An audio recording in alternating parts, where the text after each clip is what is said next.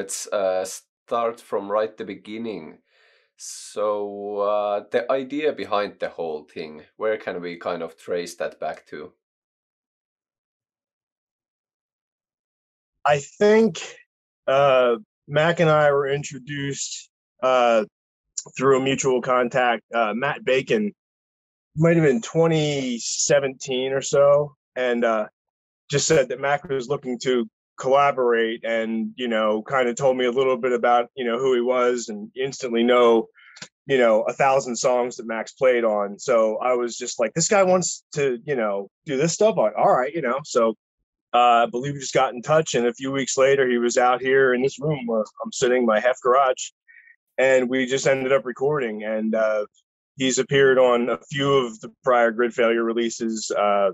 One of the collaborations I have with Megalophobe, several records he's had a spot, song appearance or so on, and the idea was there to do something more intense. So when the pandemic hit, it was just like, what else are we going to do? So we just kind of leaned into it and said, let's make a record, from your place and my place, and just sort it out. So I don't know, Mac. I'm sorry. Go ahead. Yeah, you pretty much covered quite a bit of it. And at the point when we first met and everything, I just recorded some more stuff, and I was looking for a totally new direction to take the music in, much more experimental direction, and also much more just basically interesting things, and just do different things than what I was doing previously. I'd always wanted to. I've always been on sort of the total inside track, but also on the outer fringes of things as well, as far as the musicians and as far as the people I work with and projects that I've been involved in. So it was an automatic fit, although who would have known at the time, but it was an automatic fit that working with the project. And we did several really interesting things on the very first recording session that we had. So I knew things were going to click after that. I could tell. Talk about the experimental side of things. So there's a lot of things here, of course, like the horror themes and so on. So what is the story of Dismemberment Cabaret in the end, and where did it all come from?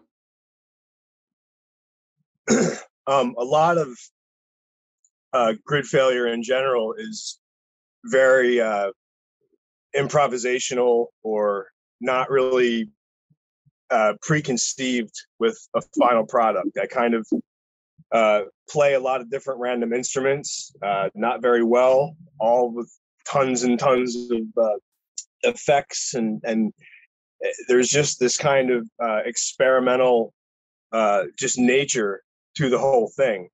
I just naturally make heavy music, so it's a heavy experimental project, but there are seriously no boundaries to what Gridfailure can be. So when I'm working on a record that's 100% just myself, with no outside collaborators or contributors, a lot of times a certain theme will come up, and I'll follow a certain theme, and other times there's just no real set image. So it's very hard to, when you have that much of a boundary, like a boundary free area, it kind of becomes difficult to find a direction sometimes. So it was more like, how can we, take advantage of Mac's incredible style with this? And instantly we just started making music without really having a direction as to where the record was going to be or what the theme was going to be.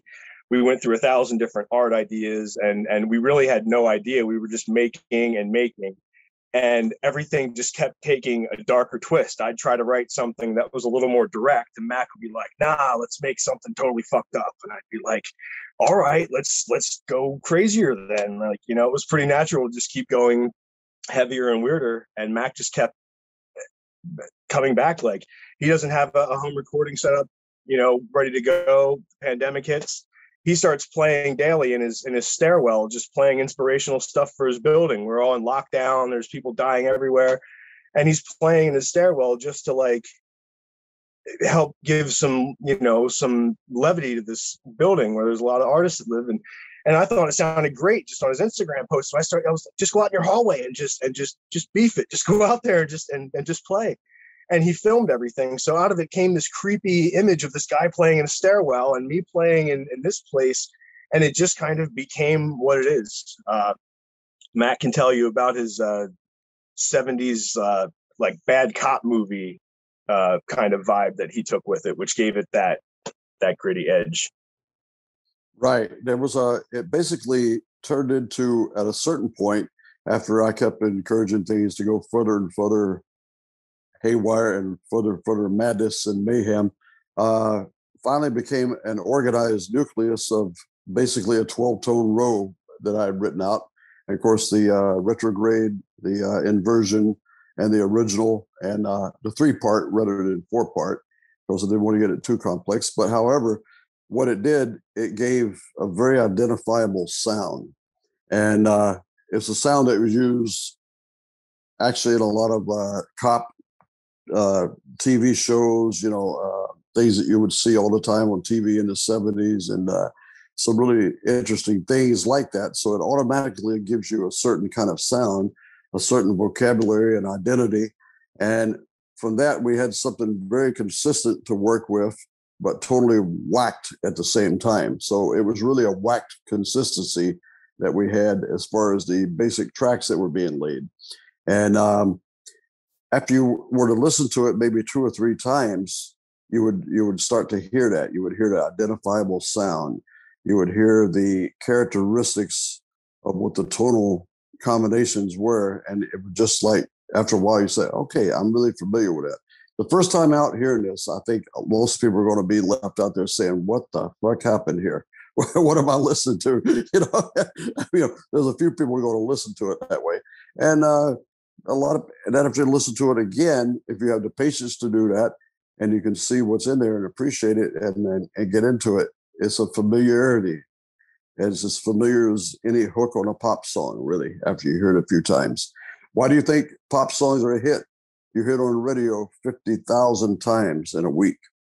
And those are the ones that get to be a hit. I mean, of course, it's much more accessible than what we were putting together here as far as what the average ear will tolerate. But basically, it's repetition, and the repetition has an effect. Yeah, you have mentioned the quarantine a couple of times now, and the whole COVID situation, of course, affected this recording a lot.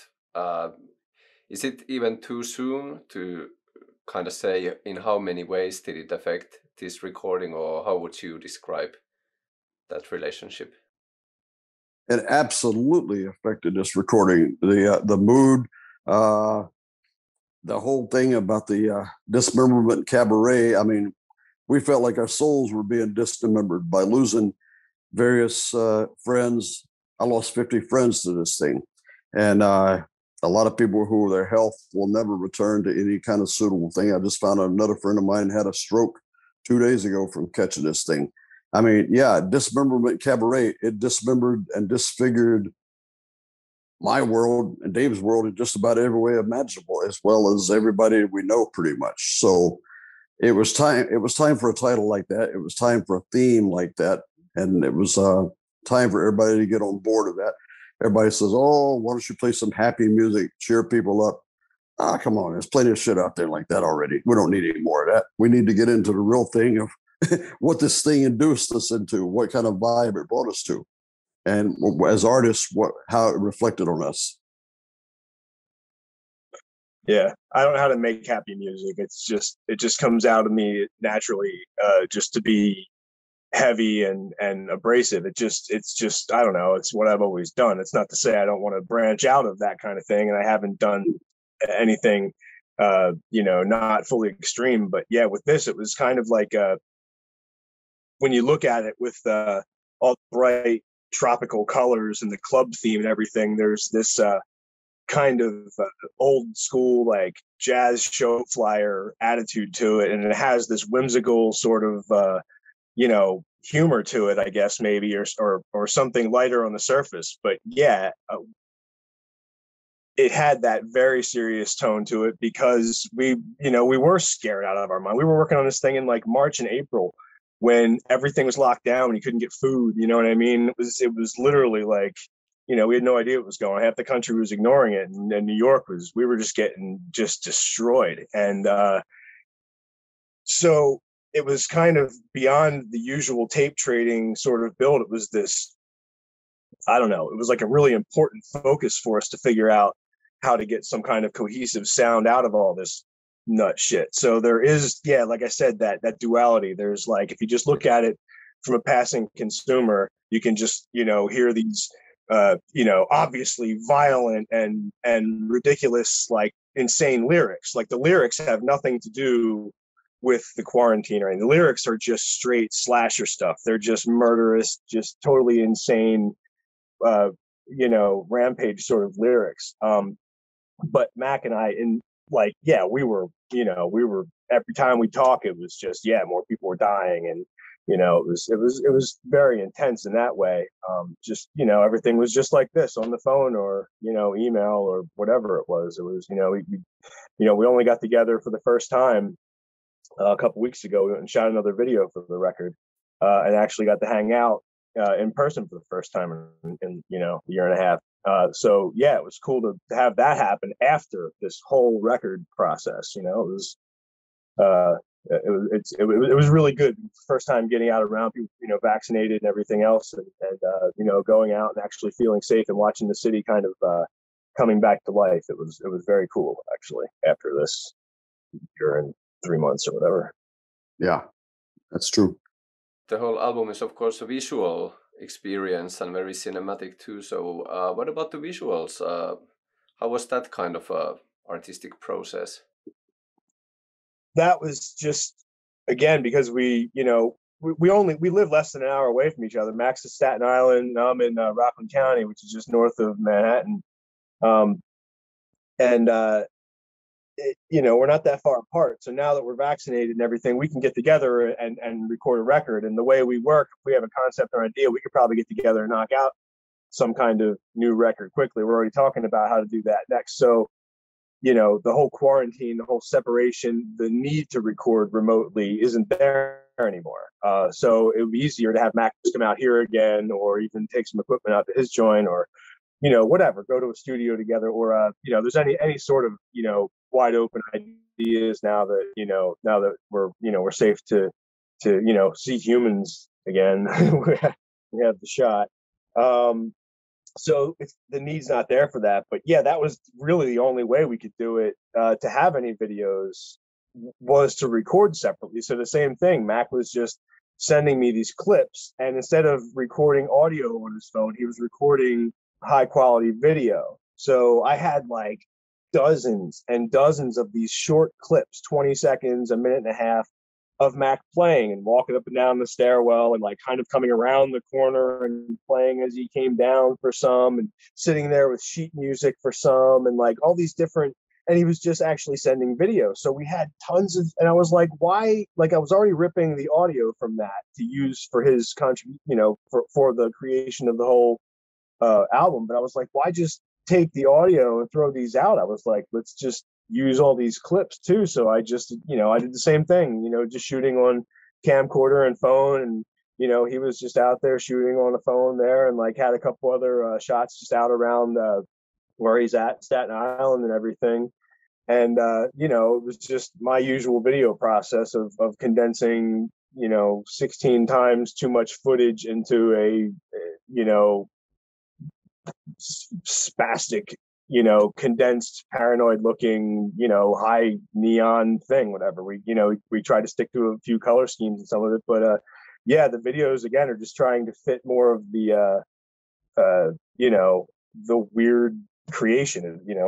They're just dark and wild, and as much as we could do, just two guys sending stuff together during this thing. I've seen so many people doing these videos of them playing, and they look like this interview. There's people just in their kitchen or something like that, and I'm like, these aren't that interesting. It's nice to see people doing something, but I don't want to watch 4 screens like I'm at a work meeting or something. If it's a music video, I was like, we got to make this look like this art and this, this whack shit we're making. It has to be just off the charts, So it was like, we didn't want, this serious bummer overtone of sitting around the pandemic like all mopey or anything. So we just went kind of nuts and just made it, kind of fit the music, Mac filmed, a lot of stuff out there. He can tell you, you know, he was filming outdoors, running around playing by the bridge. That's right. Yeah, by the Verrazano Bridge, did quite a few hits out there, and as a result of doing that and looking for scenes and looking for places, that's how we found that really crazy place we shot the last video that we just did. And what a find that was! It was like just a wasteland of treasures, really. Some really wild stuff out there, and so that was a different way of putting things together for me, and it was a little bit different than what I'd done before. So just putting that together and finding that process of how it worked, and then of course to send the footage to Dave. Dave would just put it together. He had a conceptual colorization, animation. The whole thing had the whole package of what he wanted it to look like, and he has a trademark look anyway. And then so whatever I did, just he took it and did his thing with it, which was a sonic remix, really, of a video, really. Mm-hmm. Made something interesting in some cases out of something just bare and just the basic essential that would otherwise just be boring unless it was manipulated and worked out and colorized and conceptualized. There's literally only the two of us, recorded everything, all the video. The only other hand that was involved in any real bit of this was probably Dan at Black Matter Mastering, who mastered it in the end. But we made, all the video. I made all the artwork. I laid out the cassette and everything else. Greg at Nefarious Industries, who released the album, had some technical work with helping with layouts and the production end of things for the label, and that was it. It was just the two of us. There aren't other outside any outside musicians, artists, video, anything, until the newest video that Mac just mentioned for the video for Pieces, which we filmed with Tyler Adams just out at this wasteland Mac was just talking about. So that's still to come out after probably several months of editing the hours of footage of this ridiculous wasteland we have. So it should be, it's going to be a hell of a process to get that figured out. But that's on. So there is still at least one more video coming from this album, even though it was released on Friday. So